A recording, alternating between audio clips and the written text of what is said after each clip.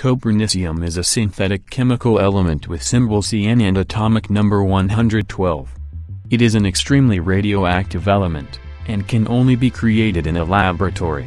The most stable known isotope, Copernicium-285, has a half-life of approximately 29 seconds.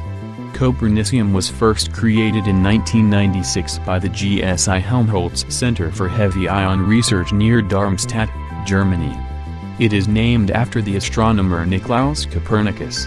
In the periodic table of the elements, Copernicium is a D-block transactinide element. During reactions with gold, it has been shown to be an extremely volatile metal and a group 12 element, so much so that it is probably a gas at standard temperature and pressure.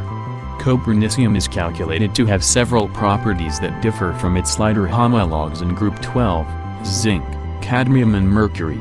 Due to relativistic effects, it may even give up its 60 electrons instead of its 7 ones.